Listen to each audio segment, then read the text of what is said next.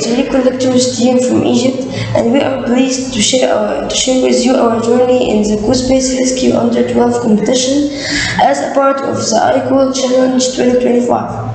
And in this presentation, we will talk about each member role and the challenge we faced and how we managed it, and how we contributed to our success. But before everything, let's introduce ourselves. Our team is made up of two members. Hussein Mu'taz, our strategy planner, design and coordinate the algorithms that help us execute our plan accurately. Aziz Muhammad, our program is responsible for writing the codes for object detection, obstacle and trap avoids, as well as ensuring precise positioning in the deposit area. Our goal is collect object that gives the highest score, noting that each object color has a different point volume. Our mission is collect the points available on the map, deposit them in specific areas, avoid obstacles, navigate efficiently, create a strategy to get the maximum number of points, avoid traps so we don't lose any points. The methods, the components used by the robot, such as we used the ultrasonic sensor to avoid obstacles and maintain the robot performance, and to save time so we could collect more points. The color sensor was used to avoid traps, preventing us from losing points if the robot entered those areas, and to help us collect points. It also guided the robot to reach the deposit area as quickly as possible. We also used the compass sensor to simplify the deposit process and accurately determine the robot position.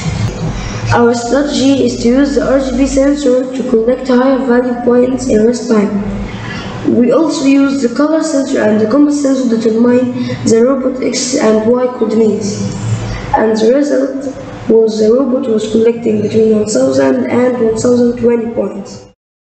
Our conclusion is we learned a lot about programming and problem solving, and we also developed time management skills, which were crucial for the mission to collect the maximum number of points in the shortest time possible. The robot was able to navigate the map effectively, collect the objects and deposit them as shown on the screen. By the end of the mission, we achieved a total score of 1100 points. During our journey in CoSpace, we succeed in two strategies. Strategy 1, when the robot is full loaded, then it goes to the X1 and Y1, and the compass is from 0 to 5, it turns 90 degrees towards the deposit. And if the robot is full loaded and goes to the X1 and Y1, and the compass is from 300 to 360, it turns 180 degrees towards the deposit. And in the last 20 seconds, the robot deposit if he had from 2 to 6 objects. And also the robot avoid deposit area if he had from 1 to 5 objects. Strategy 2 is to reach the nearest deposit after collecting 6 points. We would take the direction of the deposit area, and when the robot reaches that area, it would move at a specific angle. Aziz, I am going to show you how the robot uses an ultrasonic sensor to avoid obstacles in the CoSpace simulator. This small part here, the ultrasonic sensor, helps the robot see the world using sound waves. It sends out sound, and when the sound hits an obstacle, it bounces back. The robot then measures the distance and knows when something is close. Now, Let's watch what happens when the robot moves forward. You see, when the robot gets too close to the wheel, the sensor detects it. The robot stops just in time and then turns to a safe direction. It can even move around the obstacle and keep going. That's how it avoids crashing and stays inside safe area. The ultrasonic sensor is like the robot's ears. It helps it hear the world and make smart choices. So now you know how robots can detect obstacles using sound waves in CoSpace Simulator. Try it yourself. It's fun to make your robot think and move safely. In CoSpace Rescue game, I learned how the robot can find and collect objects safely. But did you know there are real robots in the world that do the same thing to save people's lives? These are called search and rescue robots.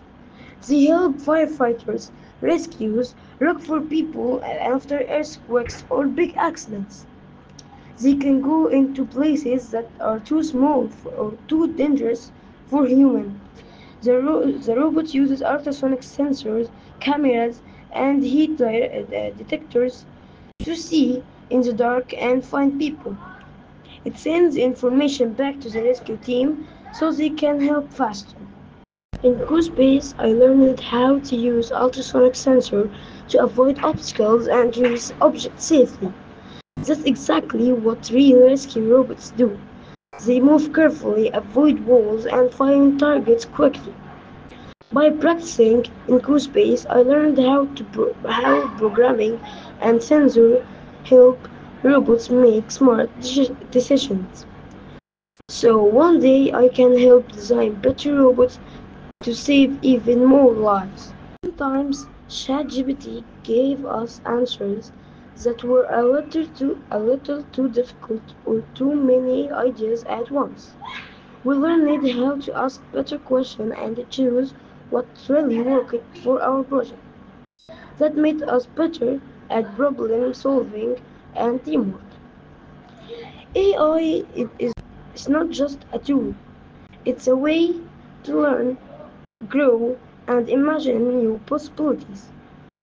And we are so proud that our project was built with both humans' creativity and AI support. First, don't be afraid to experiment, try new ideas, and test different strategies and see what works. Every mistake is a chance to learn something new. Second, teamwork is the key. Share your ideas and listen to others. Combine your strengths. The great robot isn't built alone, it's built by a creative team. Third, keep learning and asking questions. Use tools like AI helpers to explore the solutions and think critically. The more curious you are, the more problems you can solve. Finally, remember this. Learning robotics is not just about building robots. It's about building yourself. Be patient, be creative, and enjoy your process. So keep experimenting, keep sharing, and keep imagining. Your ideas can inspire others, maybe even change the world. And thanks for watching.